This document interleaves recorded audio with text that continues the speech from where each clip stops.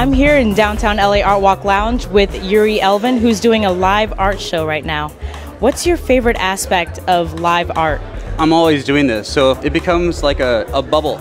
No matter what's happening around you, you're always doing stuff, and whether there's people around or not, once it starts leading you, and once you start trailing, it's like a high-pitched frequency. You can't actually see what else is going on.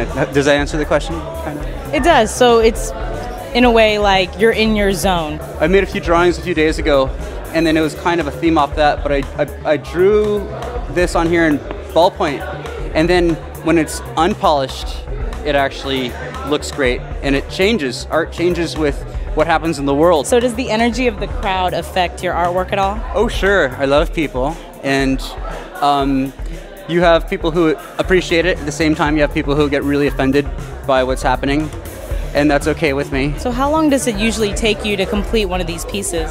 I drew this last night. I'll paint it today, probably a few hours. That one about 26 minutes, and the other ones, probably a few of them were a series of 2-3 weeks at the same time, all laid out on the concrete at the place. And so sometimes they can take forever, and then sometimes you'll work on something for a few weeks, and as well as other things for like 60-70 hours a week, and then you'll just paint over them. So this is a larger piece that was cut down from a 6 foot by 9 foot. This was 6 by 9 and chopped like 40 inches off the side yesterday. Stretched it on this guy, and if nothing happens with it within the next year, I get bored, I might just need a piece and I'll just paint over it. So out of these artwork, you know, these pieces that you have here, do you have a favorite?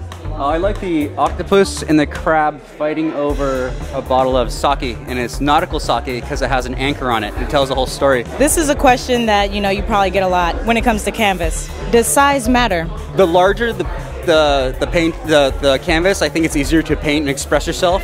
But then I draw every day on very small paper and larger paper, but I draw every day on small pads, and I really enjoy drawing. I enjoy drawing much more than painting, and the larger you paint, the more you can move around. If you try to paint really small, I find it's restrictive, it takes a lot of talent to paint something nice very small. Do you have any social media or website? YuriElvin.com.